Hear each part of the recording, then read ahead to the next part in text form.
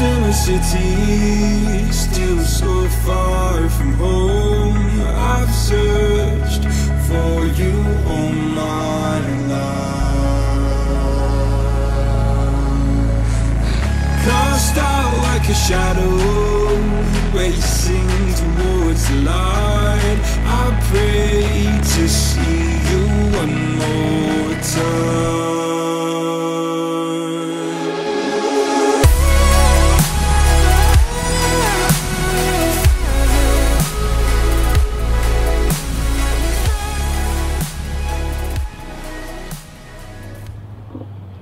Well, we made it to the Cottage Grove Speedway for night number 1 of 2 of their Memorial Day Sprint Car Show. We're running here this Saturday, and we are also running tomorrow on Sunday evening. Carly, how you feeling getting back to Cottage Grove? I feel great. Honestly, a 2-day show is actually going to be really great because there's some things that I just need to work on. We've had good luck here, we've had bad luck, so I just got to work on those things and try to get better at them, I guess. 100%, and this is going to be Carly's vlog where you're going to follow her along for her whole night. And tonight we're going to be running in the limited sprint division. It's not a 305. I know I get that question asked a lot. It's about a 550 horsepower, 360 cubic inch engine. And I think we're expecting about 15 or 20 sprint cars tonight around the Cottage Grove Speedway, which is a pretty racy quarter mile. It kind of races like a big track. You can run right up top, you can run right around the bottom, and there's a ton of banking. But before Carly gets strapped in for qualifying and we get the night started, I want to give a huge shout out to the sponsor of today's video, Flow Racing. Now, as you guys know, Flow Racing is a live streaming service that covers over 1,300 events in dirt track racing. Some of the big notable ones coming up include the Dirt Late Model Dream on June 9th through 12th. They also have the World 100 and the Lucas Oil Chili Bowl Nationals. So I put a link down below at the top of the description if you guys would like to check them out. It's flowracing.com/Tanner Holmes. That's floracing.com/Tanner Holmes. Check them out, support them.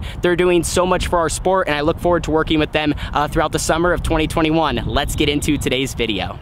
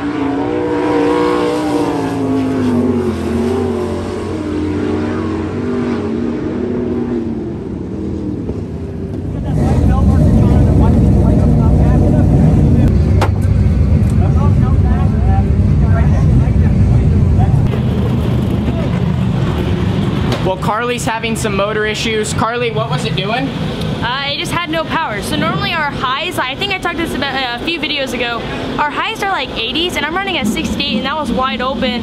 And I even moved my wing forward thinking that might help, you know, like get me faster, but it's just something's not right. Well, hopefully we can get it all figured out. We're trying to diagnose the problem right now. I didn't get to see it, but it sounds like, just like she said, no power, nowhere near close to the RPMs she should be running. Racetrack was a little greasy. It's still kind of burning in as all the rest of the classes go, so I'll try to keep you guys updated on if we can find what it is and get it fixed so Carly, you know, can go to full potential here in this heat race.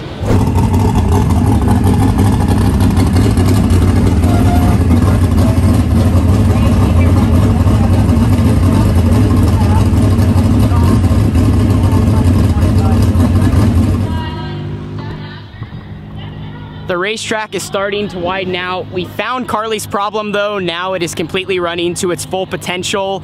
2 of the plug wires were actually crossed, so it was only firing on 6 cylinders, and that explains why it wasn't getting up to the proper RPMs. Carly, we are in the same heat race though now. Yeah, you start 4th, I start 5th, so the track doesn't look too bad. I'm just kind of figuring out where I probably should run. I'm thinking the bottom.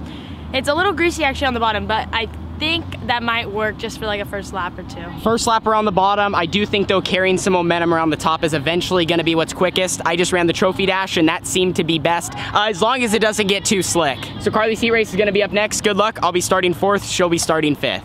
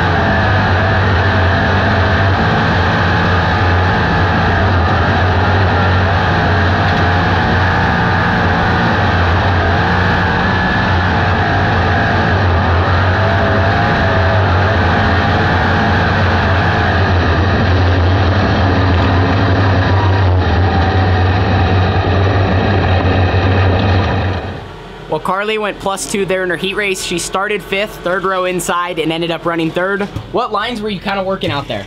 I would enter high and cut down to the middle. I think if I just like stayed high all the way around, I'd probably catch the guy in front of me. We had 1 yellow, so that got me up to 4th.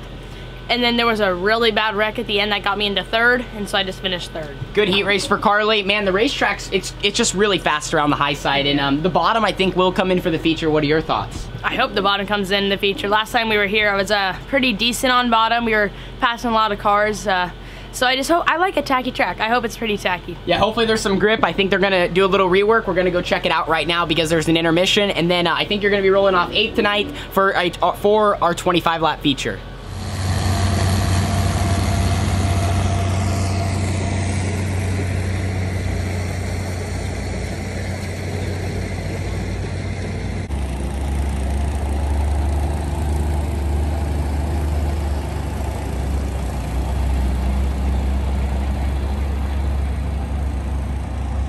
Carly, before you hop in, final thoughts before the A main event. I'm ready. Let's do it. I mean, I'm a little nervous after seeing that crash, but it'll be fine. Where do you start? 8th. Carly's gonna be rolling off from 8th. Good luck. She's gonna strap in, go look at the racetrack one last time.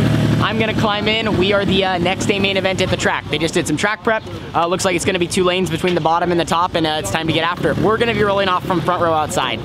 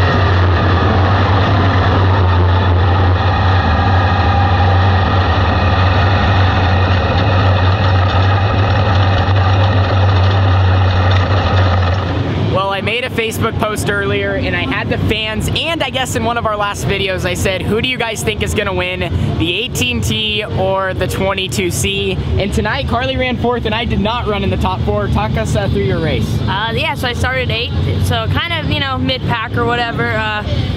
There was a lot of yellows. I think we went like 13 minutes in with like 1 lap. So I think we were at the 20 minutes with like 2 laps. Yeah, so every time I would pass a car, there'd be a yellow, so I'd have to go back. And then that would happen like 3 or 4 times. So I think actually like the first yellow was like 2nd place, or 3rd place, my bad. Like I think it was 3rd place that actually spun out, so I got that spot. But we just kind of ran 7th for a little bit, then 6th for a little bit, then 5th.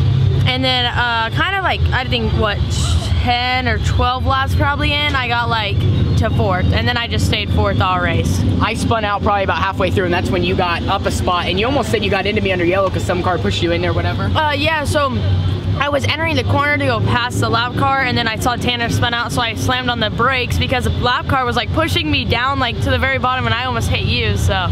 Well, sketchy. I guess that ties your career. No, that's actually your career best finish. Yeah. So Carly ran 4th tonight. Great to see her run up front. We're gonna get her all cleaned up in one more night of racing. Who do you want to thank? The Environmental, Rush Race Gear for providing me their good race suit. And also, guys, I have some designs coming. Or actually, I have them. We're just gonna put them on before my next race. So stay tuned. Yeah. Stay tuned what the 22C is gonna look like. We're gonna load up. Fans are getting ready to show up, and like I said, we'll be ready for night number 2. Well, I'm extremely proud of how Carly ran tonight. I wish I would have been able to see it all from the grandstands, but I'll have to go back and watch all the footage. Carly, final thoughts after tonight? Ran pretty good.